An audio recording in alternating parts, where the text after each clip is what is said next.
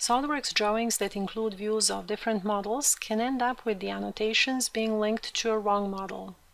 In this example, we have a drawing of a shaft subassembly with the title block that references the top-level assembly, which is shown in the upper left corner as a reference. To see why this happens, we'll take a look at the sheet format and the link between the annotation and custom properties.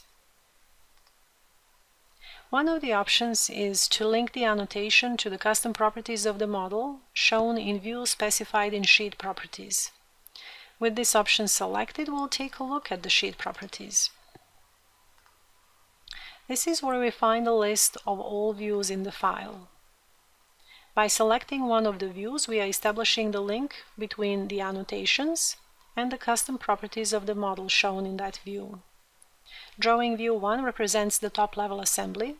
Drawing view 2 represents the shaft subassembly. We will select it and verify that the information on the title block gets updated correctly.